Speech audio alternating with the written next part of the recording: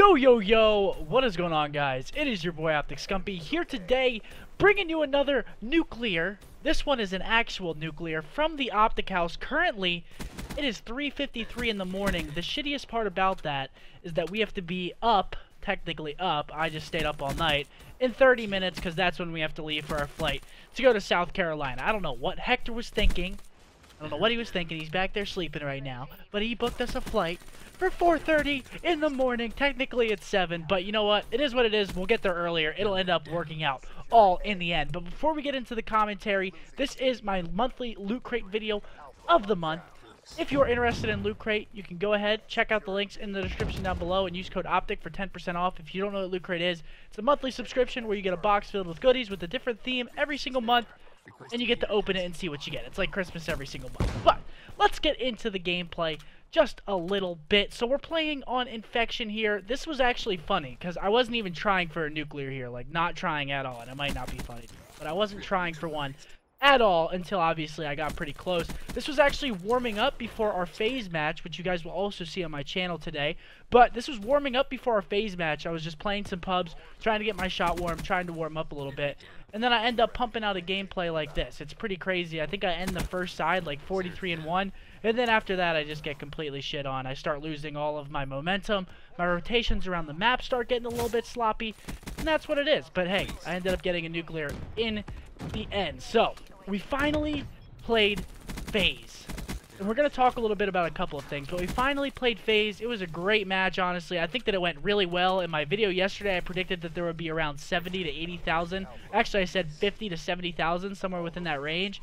We ended up hitting like 80,000 viewers, which is just absolutely incredible. It just goes to show Call of Duty is back in action, and it is alive, and it's really good to see. It's very heartwarming for myself, because I obviously love Call of Duty. I'm a competitive player. It's what I do. It's my job, and to see that many people supporting, you know, the scene and the match especially, it was absolutely incredible. I had such a great time playing that match. You guys will see the final result, if you haven't already, in the video, like I said, that will be posted today.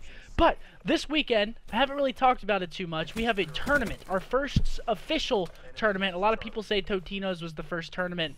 We don't really consider it a tournament because it was only a week into the game, and you know, it was sort of like an exhibition type deal where teams only played for a week. We went to the tournament and we played, so you know, that's that. But this is like the official first tournament where all the pro teams are going. It's a challenger event, so you know, it's run by Activision. It's part of the Call of Duty World League. This is going to get us points towards Call of Duty Championships at the end of the year, and I believe towards the first stages, which are the pretty much playoff events. There's 2 of them. Stage 1 and 2 for each season. So, super pumped about that. It's going to be single elimination, best of 7s, which I'm a little nervous about because single elimination is very, very unforgiving, but we usually play very well in single elimination formats. For example, X Games was single elimination both times. We won that. ESWC was single elim, I believe. We won that. I think Gfinity was single elim. We won one of those, and then the other one we lost to phase in the finals. But single elimination tournaments we usually do pretty well at. So I'm a little nervous, but I know that we'll do fine. I think honestly that we're the best team going into the event. This isn't to sound cocky. This isn't to put the thought in your minds to roast me if we don't win the tournament. That's not what I'm saying at all. But I think that we're very well prepared. I think that it's our tournament to lose, and I think that if we go out and play 100% and give it our all, we should come home victors. Like I said, this isn't an opportunity. Like, if we do lose, we lose. I'm just saying right now I'm very confident in our team and our abilities, and I think that we're going to play well. So right here, the gameplay's sort of wrapping itself up. I think that I might have already got the nuclear, or I get the nuclear here within the next couple of seconds. Literally there, I just got it. But the way that I die is so obnoxious. Just watch this. Get another kill, and somehow they have wraps. I pull up the scoreboard. You can pause the video. How did they have wraps? Look at them. How did they have them? They had nobody on the other team that was even positive. Thank you so much for watching the video, though, guys. I hope you guys did enjoy it. If you did, drop a like. Really helps out my channel. Thank you guys so much once again for tuning into the video. And as always, this was your boy Scump. Later.